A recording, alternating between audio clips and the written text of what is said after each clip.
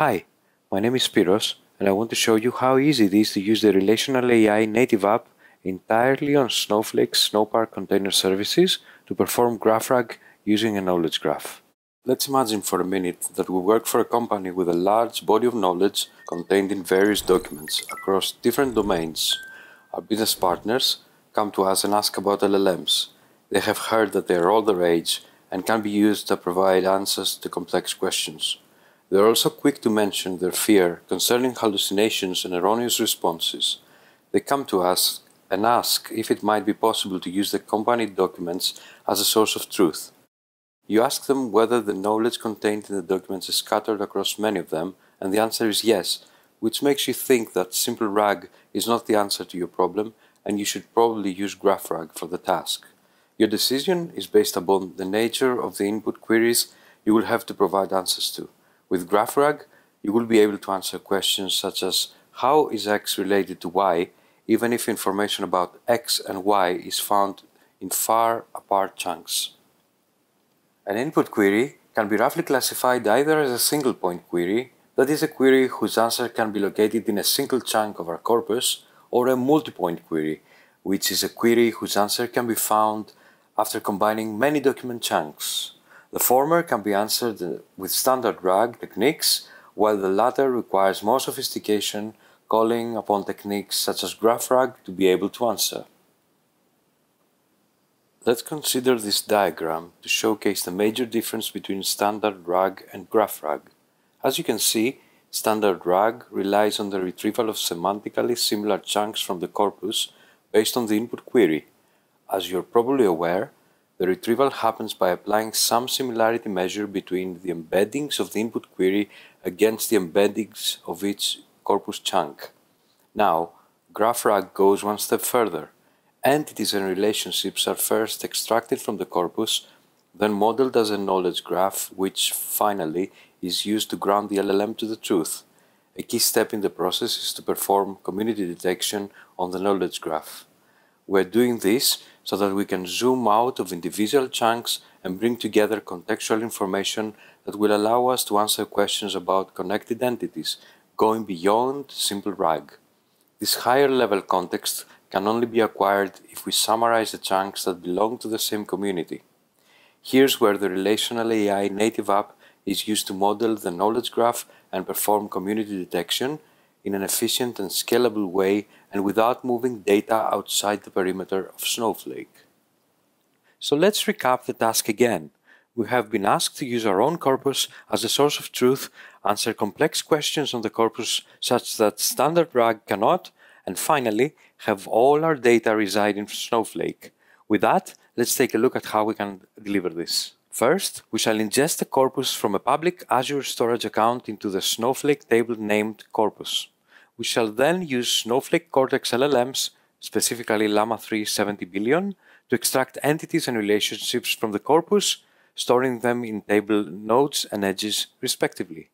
These artifacts will then be used as downstream inputs to the RelationalAI Native app to model the knowledge graph, do community detection, and answer input queries. The application we will build together consists of a Snowflake and a Jupyter Notebook part. I'm using a Jupyter Notebook to interact with the RelationalAI through its Python library. I could also have used other tools such as VS Code or a notebook from within Snowflake. So let's start with part A, in which I will show you how to set up your Snowflake artifacts and process the corpus to extract entities and relationships. For this part, we just need to run the provided SQL script and execute it in a Snowflake SQL worksheet. The script creates a database, schema, tables for the corpus and community summaries, as well as all the Snowflake UDFs for prompting the LLM for entity and relationship resolution, summarization, and question answering. Finally, it executes the entry point UDF, which extracts the entities and relationships from the corpus and stages the data in table nodes and edges for later consumption by the RelationalAI Native Application. The script should not take more than a few minutes to complete.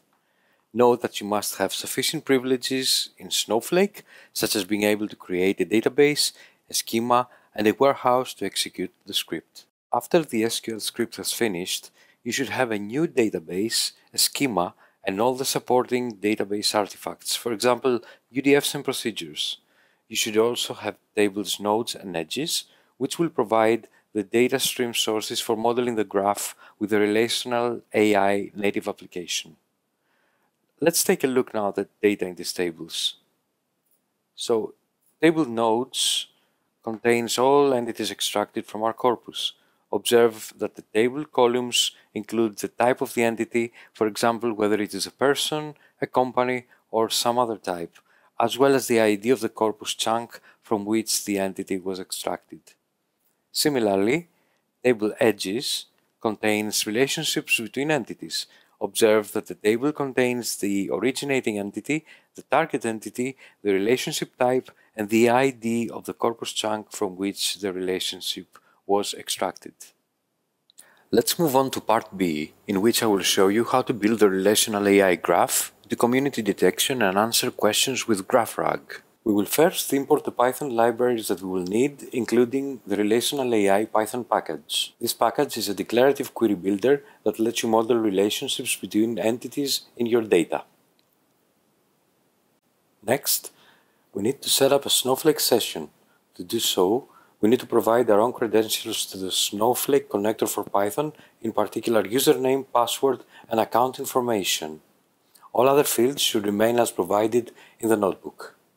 This notebook also provides an easy way for provisioning a relational AI engine and setting up of the Snowflake data streams that will keep our Snowflake tables and relational AI model in sync. Running those cells will create the engine, if one has not been provisioned already, and will set up the data streams.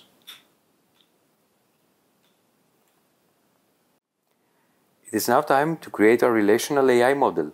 To do so, we define an entity and a relation type and link them to the source Snowflake tables, which are nodes and edges respectively. Let's also run some optional queries to get an idea of what our data looks like. Let's retrieve the known properties of each relational AI type.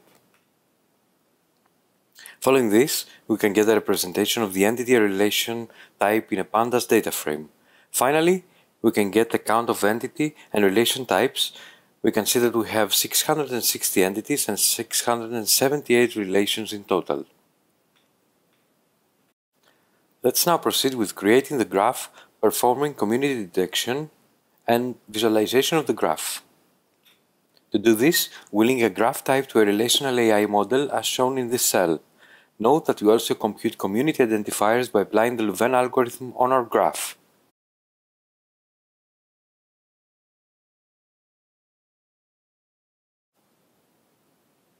We can see how each community is represented with a different color. You can easily zoom in and out of the graph to take a closer look at the data.